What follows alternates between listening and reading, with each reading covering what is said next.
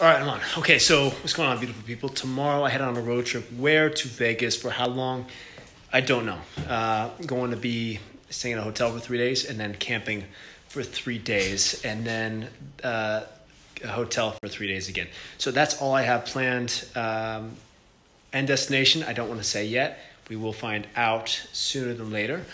But in terms of information, that's all I know so far. So we're going to roll with it, see what happens, see how it goes. You guys can tune in each day. I'll do like a little short clip video, whatever you want to call it. And all I can provide you is like low to mediocre entertainment value. That's all I can promise. But it will begin tomorrow. Wish me luck. See you soon. All right, so just finishing up back up. And anyways, I'll let this video speak for itself. But I think I might have a little partner in crime on my road trip. Hi. Hey. You want to come? Want to come on the road trip? It's nice because you're a light packer. You're only taking the ball? Nothing else? All right. Looks like you're ready. Let's do it. All right, it's 12:14. Ironically, it's my birthday. Not sure what that's to do with anything, but about to head out. And once again, little one is trying to sneak in. I don't blame her, but come on. Are you resting your head on that?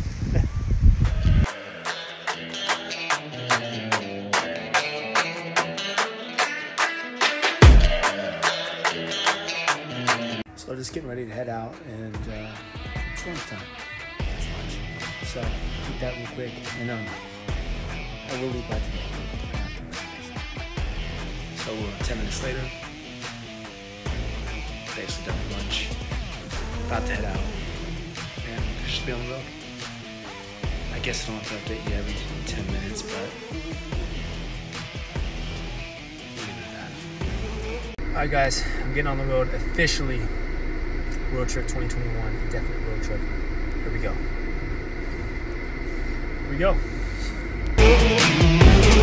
So I can't make this shit up, man. About 3 minutes on the road. Check engine light comes on.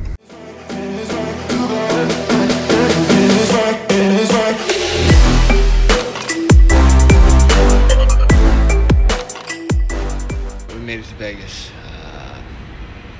One of my bags. We were wearing some of my bags, and the zipper came off. Can't make this shit up. Anyways, we're here. Got my all right. And for all you guys that needed proof, done. All right, so I just checked in the room. Simple. That'll do. Room check. Bathroom, shower, bath. King bed, simple. View, not the strip on the backside, but she'll do. She will do. There it is, folks. There it is. Night numero uno. There we go. All right, guys. So that was my official day one in the books, wrapped. Really, again, I appreciate you guys tuning in and checking that out.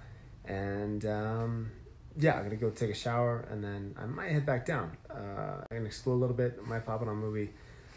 Not sure, but I hope you guys have a great night, and let's crush tomorrow. For those of you who don't know me, and I know everybody here most likely does, but if you don't, my name is Brad Scripps, and I really appreciate you. And we will talk soon. Good night, peace, love, and harmony. I never said harmony before. Guys, so I thought I was done for the night. I thought I signed out, but twist and turn. We got a really wet spot here at the carpet, so I'm changing rooms. I'm going to go set my suitcase down there, and it's just completely damp. So I kind of see like right there, it's really wet. That's all completely soaked. See that water comes up right there, pours down.